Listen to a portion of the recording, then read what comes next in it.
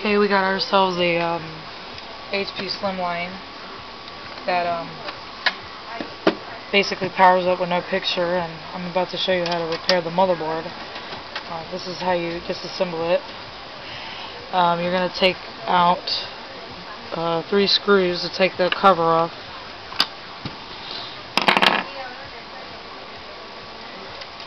And 3 with a Phillips head screwdriver. And just slide the cover off.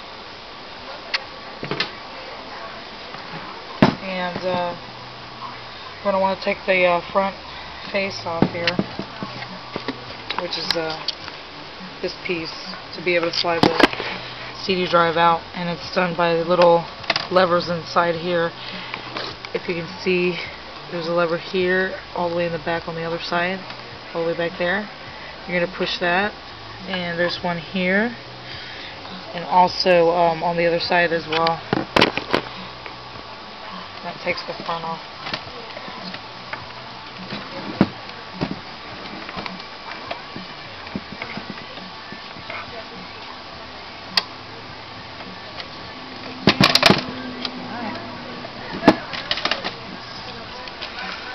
It's off. We're going to have to take this CD drive out of here. There's little levers here. Just push it up. Going to take the SATA cables out.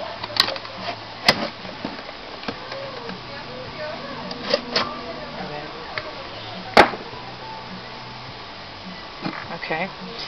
At this point, you're going to have to take, of course, the modem card out.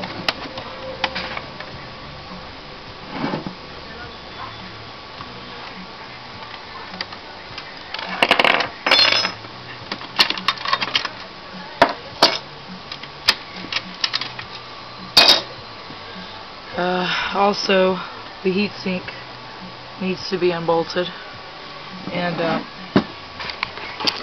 it's going to be a screw there, a screw right there on the corner, and a screw right there, and one here. And that's going to take the heatsink off.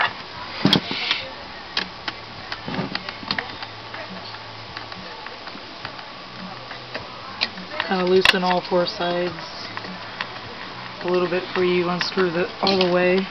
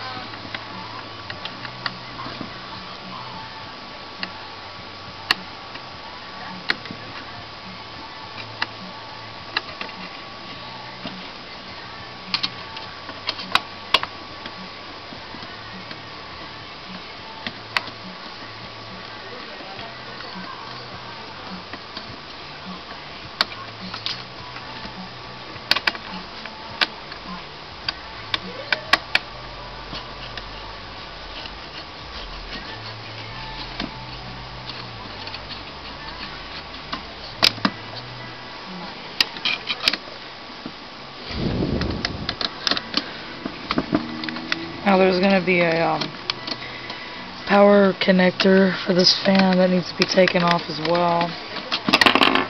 Right here on this area. On the top part with the white, it has the black, red, and blue and yellow wire. Just pull that.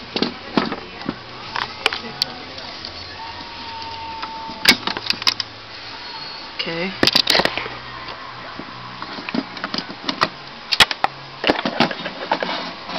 Now we're going to have to, unhook all the connectors. You've got the power supply connector here on the top part.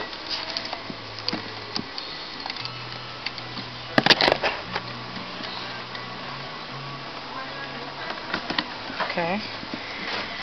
You've got the SATA connectors that need to be taken out for the hard drive. USB front bus. All those need to be just pulled out. And audio here.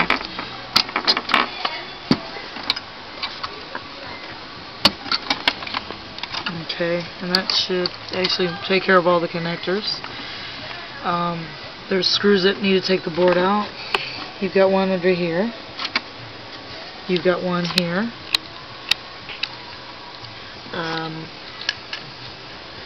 Here. Just make sure all the screws are out of the board before you lift it up.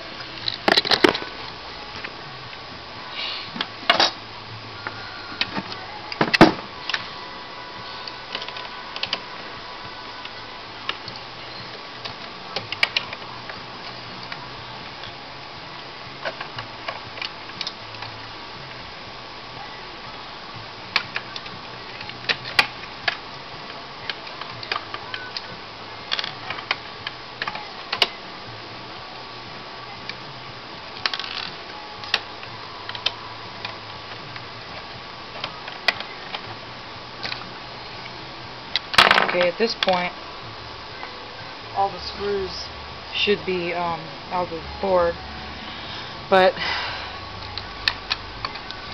you're going to have to take,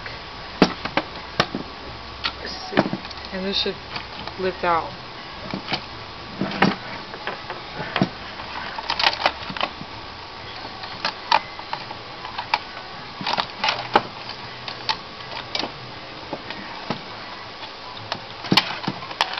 Sorry, that's kind of hard to do it one-handed. Okay. Set this to the side.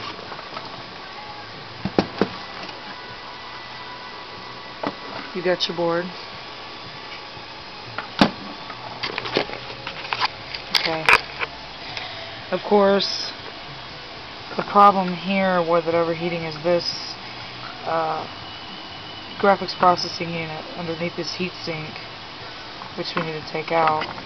Take the heatsink off so you can see.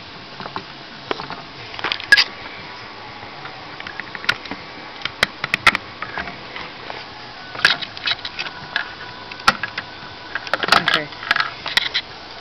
Basically, it's push down and move over on both the prongs, and then you get to the chip. This chip here overheats and comes on solder from the board and causes the picture not to show because that's a graphics processing unit there. So what we need to do is clean that, of course.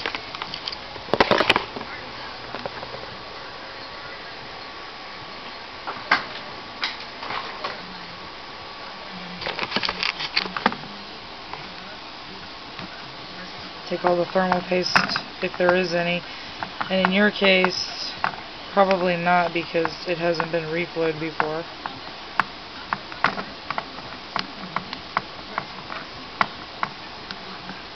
Okay. And the secret is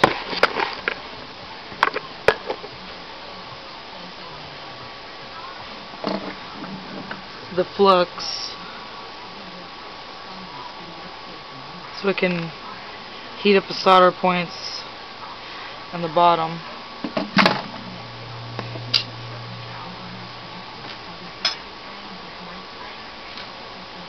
And you can use a heat gun basically for about a minute on it, and that should do the trick. In my case, I'm using a machine. Heat gun doesn't do as well as this because it doesn't distribute the heat evenly, but not too bad. So what we're going to do is we're going to put this board up here and my little trick that I do is I put